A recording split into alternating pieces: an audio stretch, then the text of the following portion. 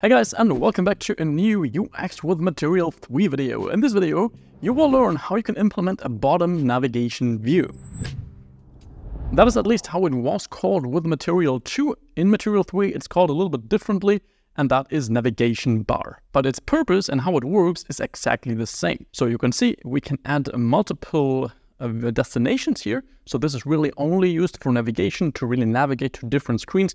This is not used to have some contextual actions for a screen like we used for the bottom app bar in the last video. And you can see we can also combine this with showing badges. So if you have a chat, for example, you can show how many unread messages there are. And if you just have a screen where there is some kind of update for the user, so here on the settings screen, maybe there is an app update available or so, so you just want to tell the user, hey, look at that screen, there is something for you. Then you can also show a badge without specifying a number like here. And you will learn all that in this video. So you can see where we click on these icons, then the corresponding icon gets highlighted. Of course, there is no navigation here in this simplified example, but that can be implemented very easily. So if you want to learn about navigation, I have a separate video about that, but this video is more about using this new Material 3 bottom navigation view. And in terms of guidelines, there is really not too much you need to know to implement that. So as I said, only use this for navigation. Each item should be a destination. And what's worth noting is that you should only use this if you have 3 to 5 destinations to show. So if you only have 2, so for example, home and chat, then don't use a bottom navigation view because it would look ugly. So only use it if you have at least 3, like here, up to 5 destinations. And I am in an empty Jetpack Compose Material 3 project again. And inside of this surface, we again want to create a scaffold like in the last videos. And here we want to use the bottom bar again. So it's always creating a bottom app bar or a bottom navigation view. So you never use both. We can also go on this scaffold, Alt-Enter to opt in for this experimental API to get rid of this error. The other error can be ignored for now. And in here, in this bottom bar lambda, we want to create our navigation bar. This is the Material 3 version of a bottom navigation view. And if you're building an app for potentially large screens as well, then for these large screens, you might consider using this navigation rail instead, which is a navigation bar on the left side of the screen, but I will make a separate video about that. So now we want to focus on navigation bar. And yeah, in here we can put some configuration, but we really don't need that because we don't want to change the recommended guidelines for the bottom navigation bar. So we can just get rid of that. And in here, in this row scope, we just put these navigation actions. And I think it's called navigation bar item. So for each item we want to have such a composable here. And what I like to do is I would like to create a little helper class for each item, which just combines the data we need to display it. So we can say bottom navigation item or so. It needs a title. It needs a selected icon, which is an image vector. So the icon we want to display if we currently are on that screen. We have an unselected icon, image vector. We have a has a news boolean. If that is true, we just indicate we want to show this little red bubble, and we want to have a badge count integer, which is nullable. So if that's null, that means we don't want to show a badge count, which would be this chat bubble here. So if it's 12, then we would show this badge bubble with a number of 12. And if it's null, then we don't show such a number at all. Then we can scroll down right inside of our theme here and create our items list. So that's just a list for all of our navigation items. And we can say we have our, what did I call it? Bottom navigation item. The title for this one would be home for our first item. The selected icon is icons default. Actually, not default. The selected icon would be icons filled dot home. So that is a requirement, or it is at least very recommended by the Material 3 guidelines, that if an item or if the user is on a specific destination, like on home, for example, the icon for that should be filled. If the user is not there, it should be outlined. And that is exactly what's happening here. You can see if I'm on settings, then the settings icon is filled. If I go to home, then it's outlined again, and the home icon is filled instead. So we also want to provide this unselected icon, which is just the same icon, but we get it from outlined, like this. We then have has news, For the home icon, for the home item, that is false, so we don't want to display that. A badge bubble and the badge count would be null. Yes, that we can leave that at the default. We can then take this, copy it, do the same for chat. I don't think I have the chat icon here in the normal icon set. You can add the extended icons dependency if you want, but I will just set this to email here. So we have a similar icon at least. Here we want to set has news to false because we instead want to use this badge count, and we can set this to whatever we want. So obviously in a real chat app, you would need to assign whatever number you want to display here. So for example, the amount of unread messages the user has. And last but not least, I'm not sure if we have the settings icon. Yes, we do. So we can change this to settings, change the icons to settings, and this time we say has news true. So we say, hey, there's a new update for the app or so. Please go to the settings page. So we have our list of bottom navigation items. We now want to use this list inside of this navigation bar. You can see we get a row scope here, and whatever composables we put here will be arranged in a row. The spacing will already be considered, the alignment will already be considered, so we just need to loop over our items. For each indexed, we get the index, we get the current item we're looping over, and for each of these items, we now want to display our navigation bar item. Well, we also want to have some state, because we need to tell each item if it is selected or not. We also get an onClick lambda, which should be pretty clear, I guess.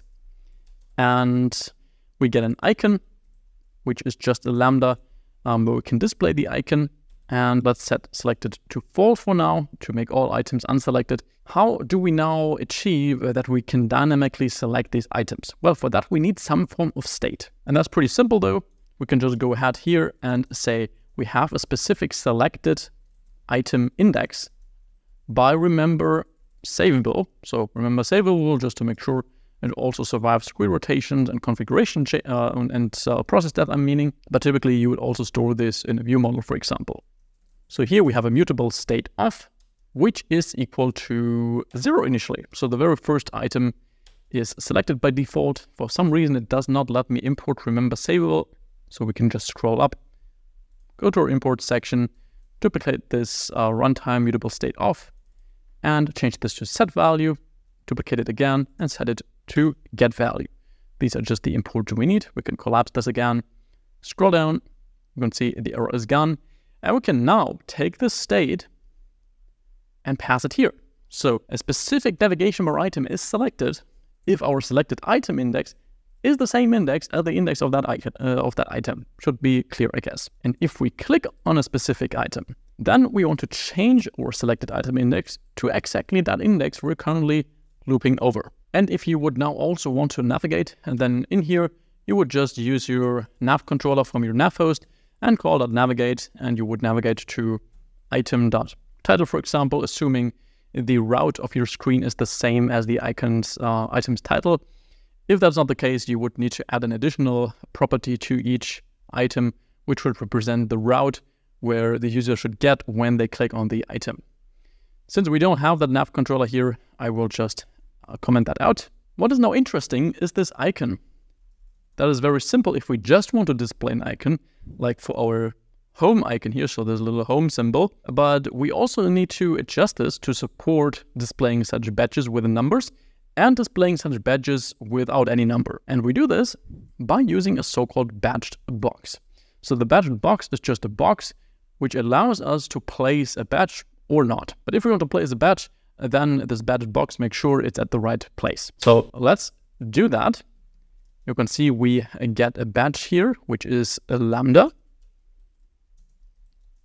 And here in the content of this badge box, so this trailing lambda, this would just be our normal icon. So the icon would have an image vector and a content description. The content description would just be our current navigation item and the title. And the image vector depends on whether this icon is selected or not, because if it's selected, we want to use this selected icon, and if not, we want to use this unselected icon. So we can check if the index is equal to selected item index. If our item is selected, then we want to use item.selected icon, and else we do item unselected icon, like this. For our badge now, how do we display that? We first of all want to check if we even want to display a specific badge for that item. So if the item.badge count is not null, that means we passed a specific number we want to display. That means we want to display a badge with a specific number. And for that, we use a normal badge. And in here, we place our text that displays that number, so item.badge count. And probably also that toString, since that is an integer. And else, if item has an use, so if we just want to display the badge bubble without any count, then we just say we have a badge and don't change anything about that. So if the badge does not have any content, we just leave it as this little red bubble. And else, so if the badge count is null and we don't have any news, then we don't display a badge at all. Cool. So that is it for our icon. The last thing that remains is our label. So we can pass a label composable, which is just our text. So very simple text, and that should be our item.title. If we launch this and take a look here, then we should hopefully see something very similar as I showed you before. Yes, we do. So we do see our badge with 45 new messages. If we click on that, you can see it gets highlighted, the home one as well, and the settings one as well. Of course, if you click on that, it would be up to you that you also remove this badge again. That would just be done by updating our items list. So first of all, we would need to make this items list a state, and then we would need to update it and, for example, setting this has news boolean to false for the settings screen when we click on that. So then it will also get updated here as long as that item's value is actually a compose state. One last thing I can show you is another option we can pass here. Oops. And that is always show label, which is true by default. So this means for all items, the label is shown by default. You can set this to false to hide the labels completely. This is not recommended. If we take a look here, okay, it actually shows the label for the selected option. So that is something you can do, and that the selected option shows what the screen actually is. But what is definitely not recommended is that you hide the labels completely, so that you don't have any labels at all and just use these normal icons, because that wouldn't add enough context for all users. So just add as much as info as you can in this little space to let your users know where they will get when they click on these specific icons. So very cool. I hope you enjoyed this video. If you did, then definitely subscribe to this channel to not miss any of these future Material 3 videos. There is still quite some more to come. I wish you an amazing rest of your week, and I will see you back in the next one. Bye bye.